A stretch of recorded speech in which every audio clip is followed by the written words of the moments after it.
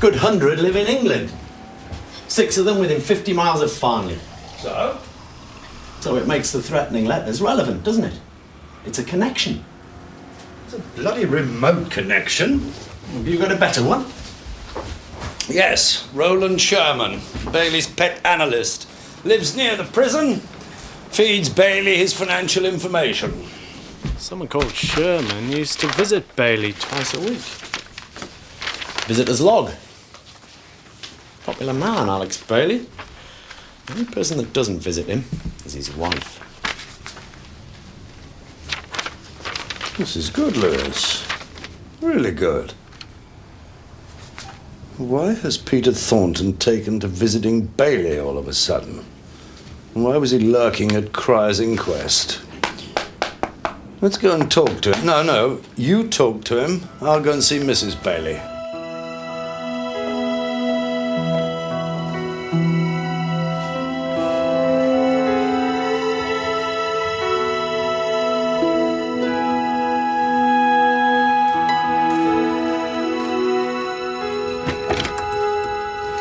Mrs. Bailey, my name is Morse, Chief Inspector, Thames Valley CID.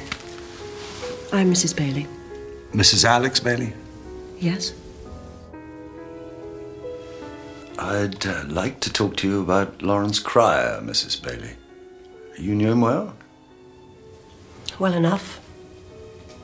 I disliked him. He and my first husband were in business together at one time. The only thing I've got to thank Lawrence for is Alex. I don't follow. When my first husband died, Lawrence called round to pay his respects. Alex happened to be with him. Do you believe in love at first sight, Inspector? No, you're not the type, are you? Actually, I probably am. Well, I hope I am. Cryer made a lot of enemies in his career. Are you aware of anyone in particular recently? I thought he was assaulted by one of his fellow prisoners at Farnley. What would I know about what goes on there? You don't visit your husband? No. It's,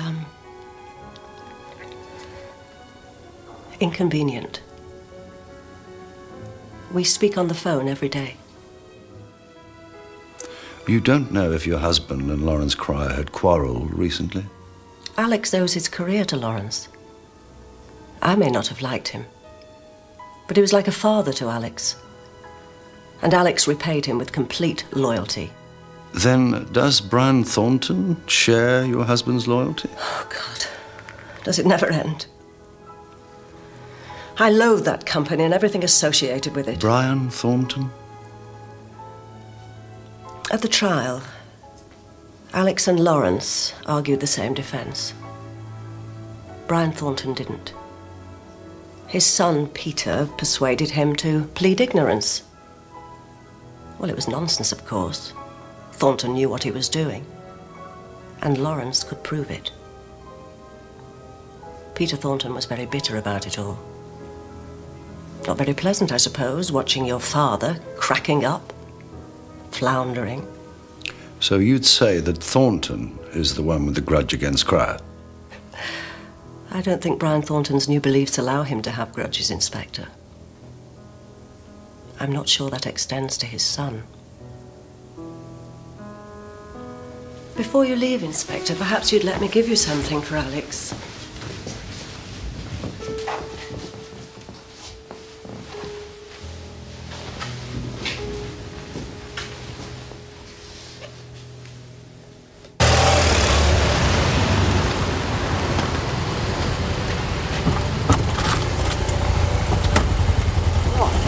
Got a present out of it then? Don't ask.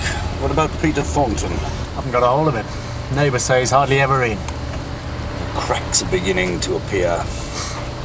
I don't think the unholy trinity liked each other very much. Let's talk to their loved ones, starting with Emma Cryer.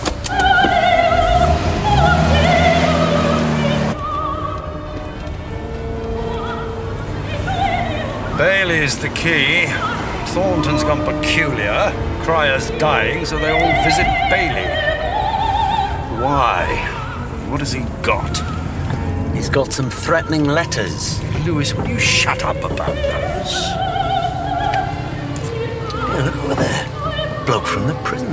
One always reckons he knows you. Charlie Bennett. Perhaps Mrs. Stevens lets petty criminals have the afternoon. He's not petty. He's a murderer. He's doing life for bashing his wife's head in. Go after him. I'll drive round.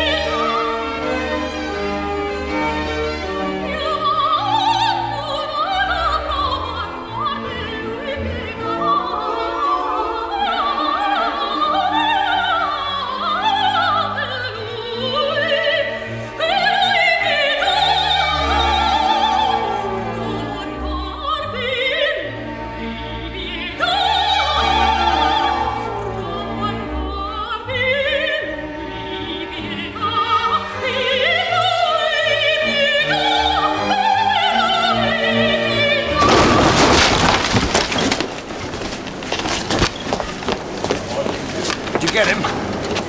Inspector Morse, are you all right? What the hell are you doing out? I'm allowed out. Didn't you know?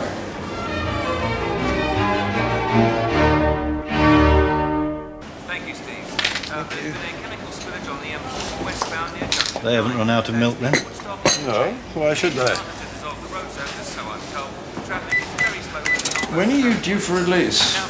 3 weeks' time. Okay, thanks, Sam. They've been letting me out like this for a while. On parole. A few hours a day. Practice. I must have scared the life out of you.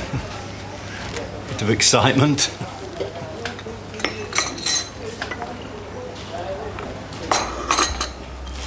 – 16 years all told. They moved me to Farnley 4 months ago at Easter. That's what you're wondering, wasn't it? How long I've been inside. First time I was out on my own, I lasted 10 minutes. Had to go up an alley and throw up, shaking like a leaf. Felt like running back, saying, let me back in, let me come home. 16 years. You can become accustomed to a way of life. It's almost as if I don't mind anymore. You don't mind what? Being innocent. I am innocent, Morse. I didn't kill my wife. I came back that night, Tuesday the 4th of June, just like I told Sergeant Frampton 16 years ago. She was lying on the sitting room floor, her head covered in blood. Not me. It was a fair trial, Charlie. Tell me something. Why do policemen always call people like me by their first names when they don't believe them?